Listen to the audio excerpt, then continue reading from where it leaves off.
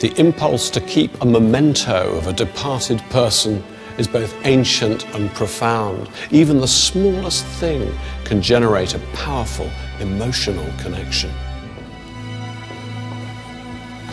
It might be a connection to someone you've known personally, perhaps even a celebrity.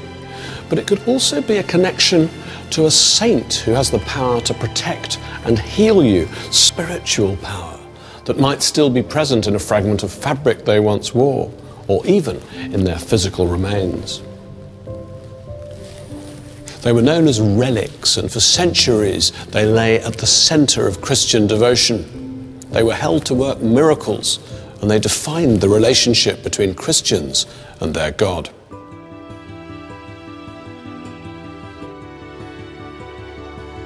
The relics themselves were kept in reliquaries,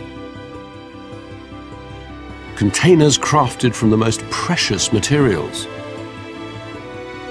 so as to express the value of what was inside.